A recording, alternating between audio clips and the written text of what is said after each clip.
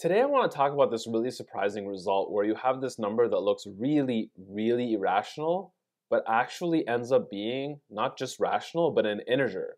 And the question is why, and how can we figure this out?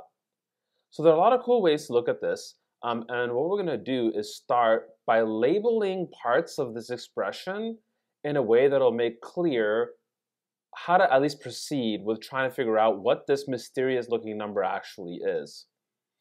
So one of the things we're going to use and exploit is the fact that if you graph the function y equals x cubed, it's one-to-one on the entire real plane. So if you have a particular value that is assigned to what's inside of the cube root, let's call it u cubed, then there's a unique real number u, so that u cubed is that expression. So we'll let v cubed be the other expression, and then our goal then is to figure out what the real number u minus v is. And there's a unique u, so that u cubed is that expression 10 plus the square root of 108. There's a unique v, so that v cubed is the square root of 108 minus 10. Okay, so if we add these two expressions, u cubed plus v cubed, we'll get 2 copies of the square root of 108. And then we can do a similar thing with taking their difference and writing that expression down. And then maybe if we use the sum of u cubed and v cubed and the difference of u cubed and v cubed, we'll be able to figure something out.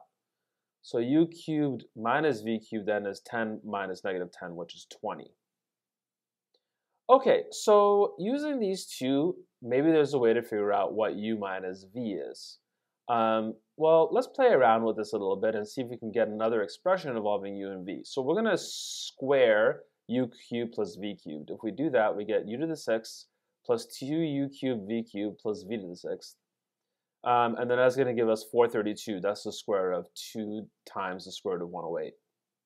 Squaring the bottom expression, we get u to the 6th minus 2u cubed v cubed plus v to the 6th is 400. Okay, so actually we can use these then, because we have a u to the 6th and a v to the 6th in both expressions.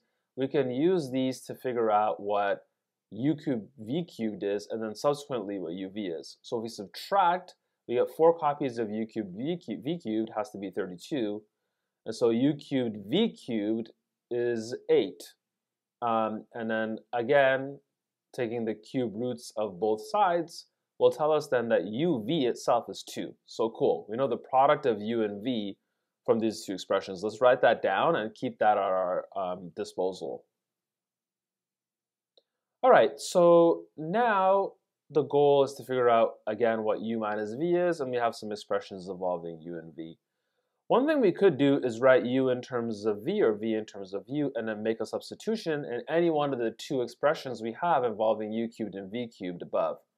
So we'll use the second one. So u cubed minus v cubed is 20, and so then that tells us that u cubed minus 2 over u all cubed is 20.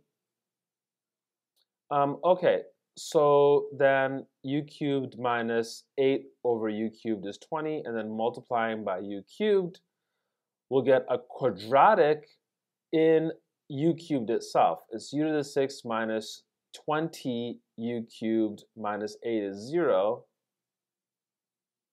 All right, and then we can be even more explicit about how that's a quadratic in u cubed. Now, if we write this quadratic down, we could solve for what u cubed is, but then that would essentially give us the expression we already have for u cubed. And that doesn't help us actually find out what u is to figure out what u minus v is, knowing or giving that hint in the beginning of the video that it's actually an integer. So we gotta do something else.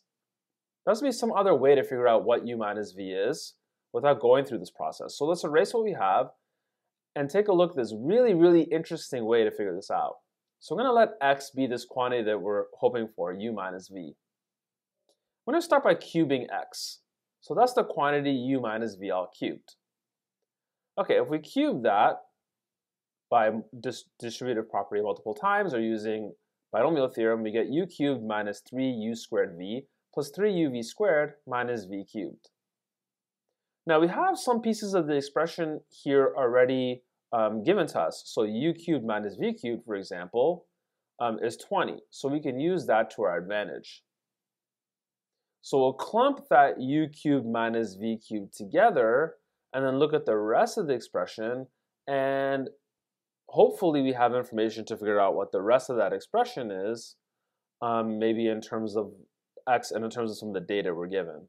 So we have u cubed minus v cubed, that's 20, and then what we're left with has a common factor of negative 3uv, and then the rest is u minus v, which happens to be x itself. All right, so u cubed minus v cubed is 20, and then uv itself is 2. We figured that out earlier. And then u minus v is x. So what we have here then is this value x, which is u minus v, is actually a solution to a cubic equation. It's the cubic equation x cubed plus 6x minus 20 is 0. So if you can figure out the solutions to this cubic equation, that'll help us find out what x is. And we're looking for a real value here, so we're looking for the real solutions of this cubic equation. If we find out what those are candidates for what x must be. Okay, so let's play around and see what the real solutions of this cubic equation are. So x is 2 actually works. One thing you can do is test out factors of 20. This is like the rational roots theorem. If we plug in 2, we'll get 2 cubed plus 6 times 2 minus 20, which actually works out to 0. So 2 is a solution, and so x minus 2 is a factor of the left cubic. If we factor, we get x squared, and then a plus 10 as the constant term, and the only way to make things work out so that we have no x squared term is to put a 2x in there. So the other factor is x squared plus 2x plus 10. Now the thing with this quadratic that remains is that it has no real solutions. Its discriminant, the b squared minus 4ac part, is actually negative. So that means the solutions are all complex, non-real numbers. So this has no real roots. So the only real solution x for that cubic equation that u minus v satisfies is x equals 2. And so that means that our expression that we had for this entire irrational looking number actually has to be 2. Again, because it's a root of a cubic equation that only has one real root, and that real root is 2. So this expression has to be 2. Plug this into your calculator and actually check. It actually ends up being 2. So a really cool, surprising result that uses a bunch of interesting techniques, including finding an equation that your expression actually satisfies, and then finding the roots of that equation in a different way.